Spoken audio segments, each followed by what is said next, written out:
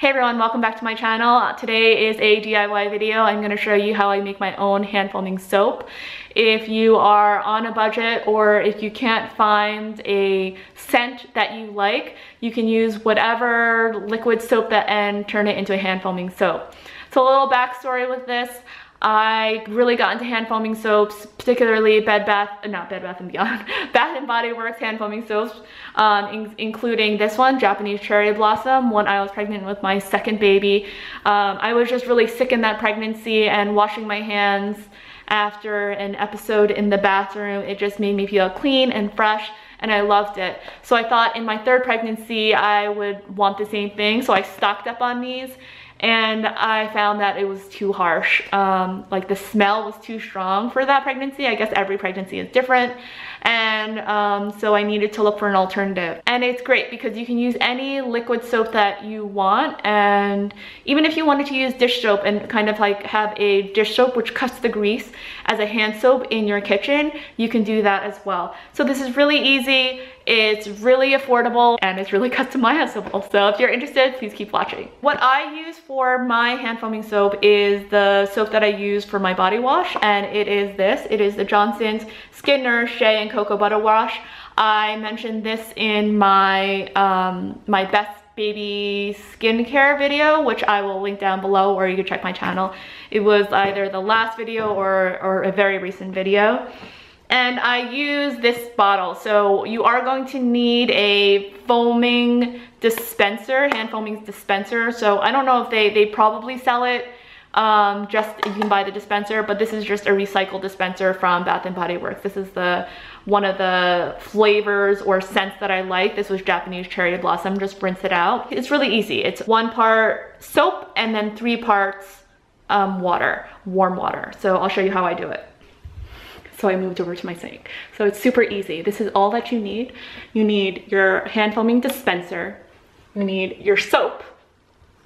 You need a chopstick or something to stir it with, and some water. Here you go. Just open this up. So you just open this up. You pour about up to here, about 1/4 of the way to the bottle.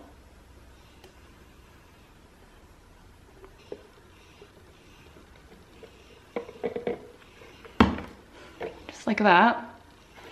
And then you need to make sure, one of the keys is to make sure that the water is warm or close to hot, because it needs to melt the soap, so it is kind of like evenly distributed throughout the bottle. Okay, so now the water is hot. You fill it to the top.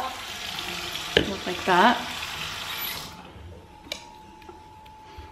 You take a chopstick, kind of swirl it around.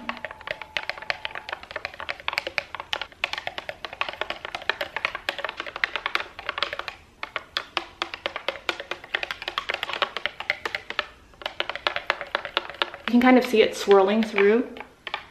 Once this is all finished being mixed, then put the top back on. Make sure to not fill it too much, or it'll come out of the sides. If it does, no worries, just rinse it out. And that is how you do your own foaming soap.